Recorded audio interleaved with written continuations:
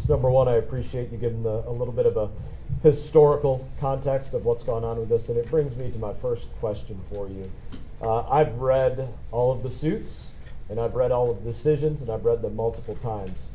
And so what I'd ask for, would you identify to us, would you be willing to say that our estuary, our St. Lucie estuary, is a meaningfully distinct body of water from Lake Okeechobee? That's a very legal term. No, I understand. Would you identify that Lake Okeechobee is a meaningfully distinct body of water from our lagoon? So, not knowing the definition of meaningfully distinct, what I will say is the St. Lucie estuary is an estuary and Lake Okeechobee is a lake.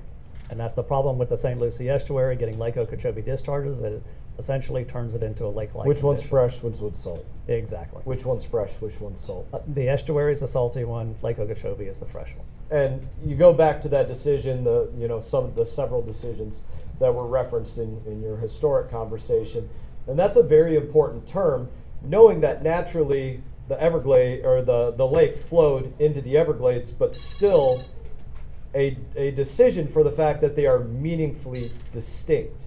And we're not even talking about the distinction of a freshwater lake to a saltwater estuary. So you can count on that's another conversation that we'll have, that I will pin you guys down. You need to identify that Lake Okeechobee is in fact meaningfully distinct from our saltwater estuary, because that has very specific legal ramifications that I think we need to go down. Yes, I would ask one other thing, and I guess I would ask for this as an acknowledgement. Colonel, actually I'm going to give one other thing first. It goes to the plans and the levels of Lake Okeechobee. We all have been in this fight. We've been on periodic science calls. We've been on project delivery team meetings, dozens and dozens of us, all of them together at the South Florida Water Management District, you name it. And Colonel, when you give the argument of sloshing on the lake, and it's what you put in your letter to me in response to that question, I got to say that I can't recall you in any of the project delivery team meetings or in any of the periodic science calls talking about sloshing being a point of consideration specifically for the lake levels.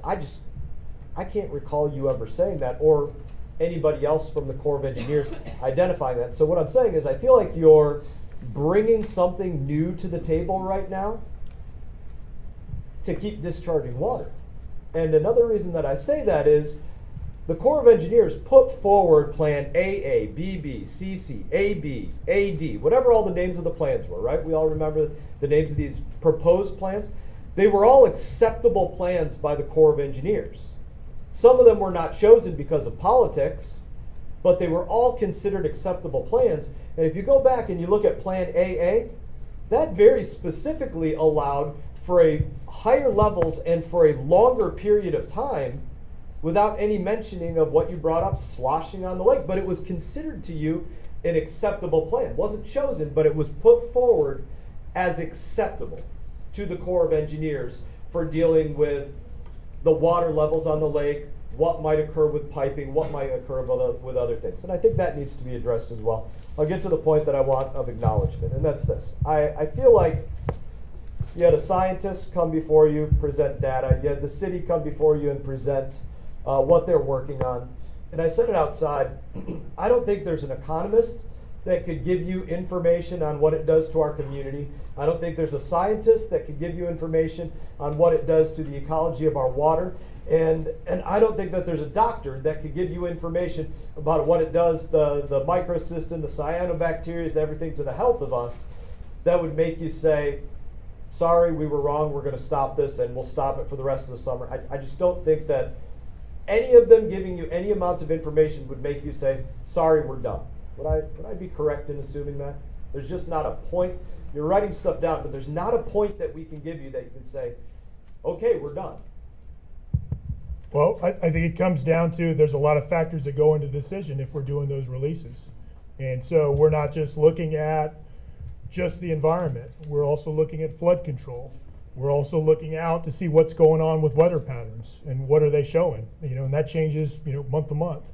And what we understood 6 months ago is different than what we understand with the Atlantic hurricane season now, today. And so, but I would disagree with the comment that when you're particularly talking about does the health impacts of the releases not weigh into the decision? It certainly does. I think we demonstrated that last year during this time frame when we were doing targeting 500 cubic feet per second. And we did acknowledge through the S80, and we did acknowledge when we saw active harmful algal blooms, blue-green algae blooms on the lake, that we shut S308, Port Mayaca, to not flow those through while we saw visible blooms that were up on the surface. So we're considering a lot and recognizing a lot of variables in the system when we're making these decisions. I don't know if it exactly gets at your question, sir. And then what I would say is, SAISH, a wave run up, storm surge with heavy wind loading from one direction is the whole reason why the lake is not 20, or the crest elevation on the Hoover Dike is not 20 feet high. It's between 29 and 44 feet high for a reason, and it's to compensate for that, though we may not talk about it a lot. And we did. And to your point, I would never take away from you, Colonel, that you don't discuss and take into considerations health and levels. You take them into consideration. I'm making the point that I don't think there's a point that anybody can make today that says, that you say, we're done for the summer, we're going to stop. We're creating the conditions for toxic algal blooms, so we'll stop, even if we're not literally sending the toxic algal blooms.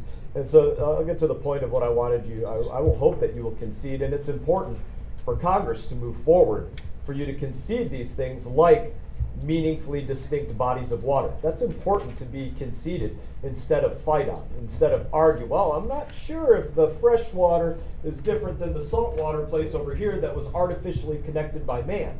It's important to acknowledge these things. So the point that I would love for you to acknowledge, and you said there are environmental impacts. Will you specifically say you are polluting our coastal estuary? That's important to answer.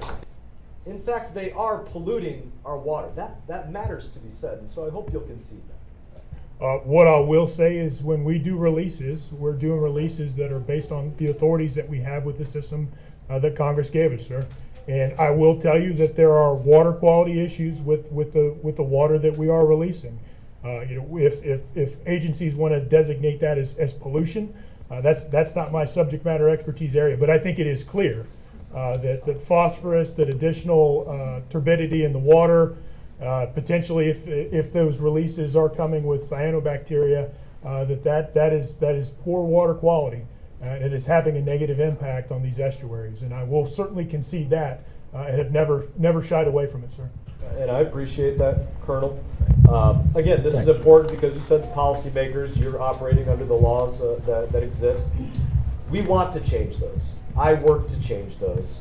And I think you're this close to saying that the Corps of Engineers is polluting our water. And I would love for you to say that the Corps of Engineers is doing what they are doing. They are polluting our water, and I would love for you to acknowledge that. Or I would ask Drew. Is the Corps of Engineers polluting our water? Yes or no answer. So the release decisions, contain pollution, right? I mean, so it's this CNSF system. The big challenge with that flow control system is it moves water to places that nature didn't. And that water is impacted by nutrient pollution, and it's in the lake, it's in the canals, and there's no shortage of effort to try to figure out how to control those nutrient discharges. Then I would ask, just say it. Yes or no answer. Just say it. I'm a politician. Nobody I likes understand what politicians. you're saying. Don't be a politician.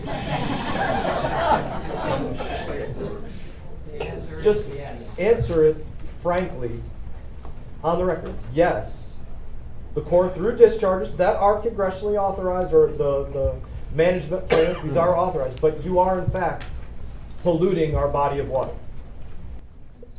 The pollution is Say you are polluting our body of water. Just say it. Acknowledge Now, it. Congressman, I'm gonna tell you, I'm operating within my authority, and water quality is not within the authority of the Army Corps of Engineers. I'm not disagreeing with you, and I've already made my statement on what are the components of those, the water that's in those releases. So. So I know what you're getting at. The decision that the Corps is making is bringing pollution into the estuary. It is polluting the estuary.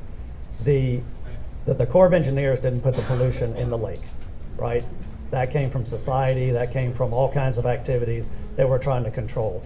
So they did not put the pollution there. So it's hard to say just the Corps of Engineers. It's a big societal problem. But the Corps of Engineers The is decision- taking water from a meaningfully distinct body of water and polluting a meaningfully distinct body of water from the lake. And these things matter to change the policy that, yes, you are operating under the parameters that you can. But we can't change those parameters if you are not honest about what is taking place. Right. Thanks, Mark. Well, thank you, Congressman, for asking these questions. They're very important.